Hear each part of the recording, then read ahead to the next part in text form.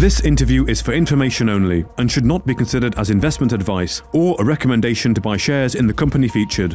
Welcome to this Stock Box interview.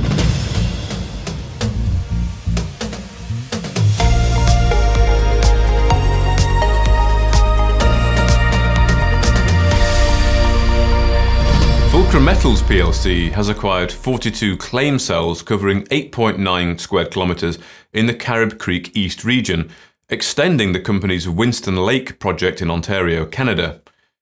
Now, CEO Ryan Mee has said the company believe in identifying and capitalising on opportunities that we feel have the potential to increase shareholder value in the long term. Well, joining us now is the CEO, Ryan Mee. How are you doing, Ryan? Morning, Mark. Yes, I'm fantastic. How are you? Very good, thank you. Well, thank you very much for your time today. So you've acquired these new license areas. Can I ask you what was the main inspiration for acquiring this property?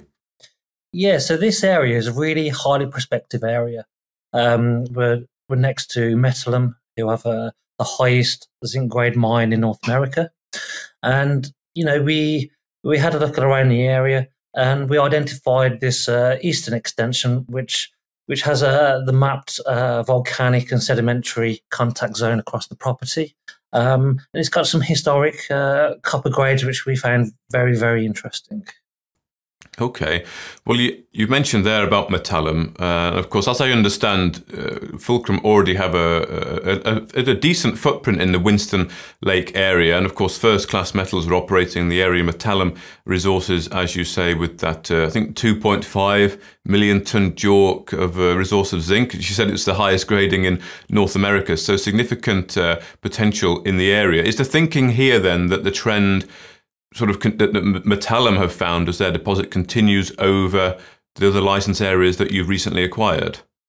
Yeah, so we included a couple of maps in the RNS today, and here's one of them. So as you say, we already had a footprint in the area with the Carib Creek and the Beaver Trap properties.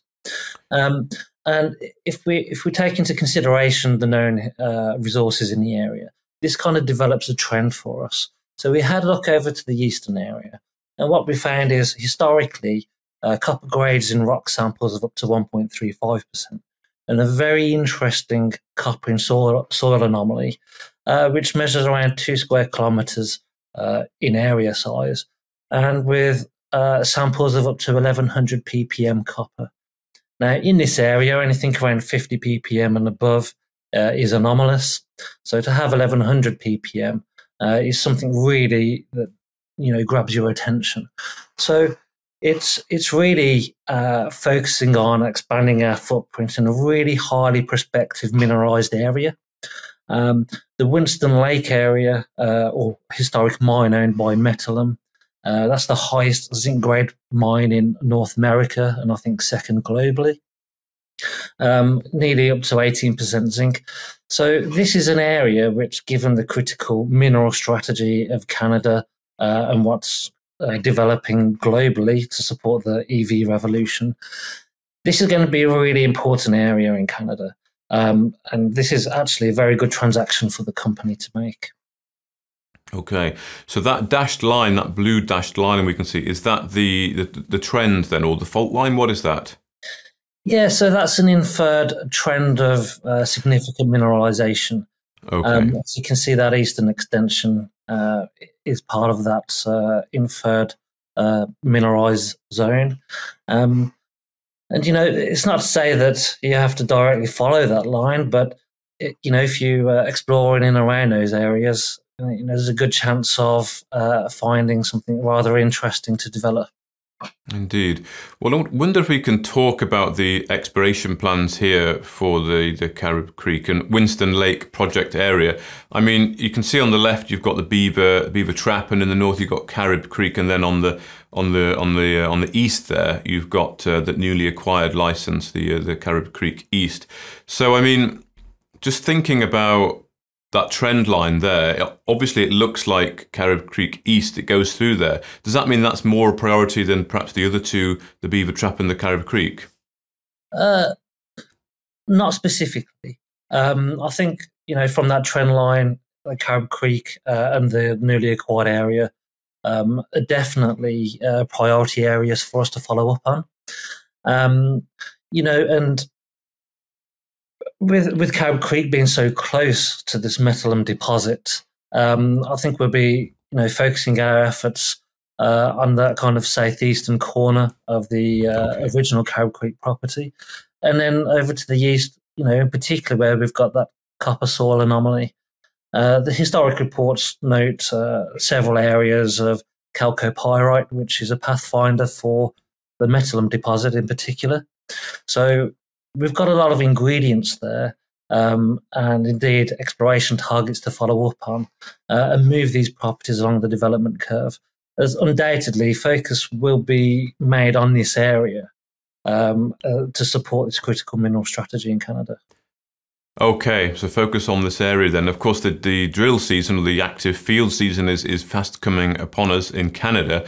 So are you ready to do some exploration this year? Yes, we are in the final throes of finalising all of our exploration plans for throughout 2023. And the market can, we'll be announcing to the market as soon as those programs commence. As we previously announced, we've got VTM surveys which should be ready to go early May as well. So we really are on the doorstep of a very active exploration season for Fulcrum, which we're all very excited about. Okay, and will the activities be on Winston Lake area or other areas in the portfolio?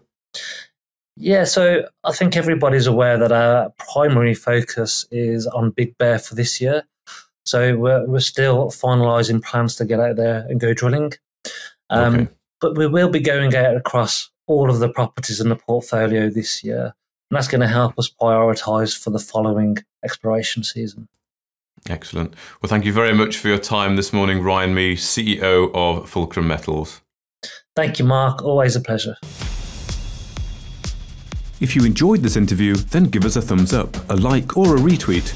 Subscribe to us on YouTube or follow us on Twitter and hit that notification bell to be the first to know when we release new content. There's loads of great content on our website too, across all our programs at stockboxmedia.com. Thank you for watching.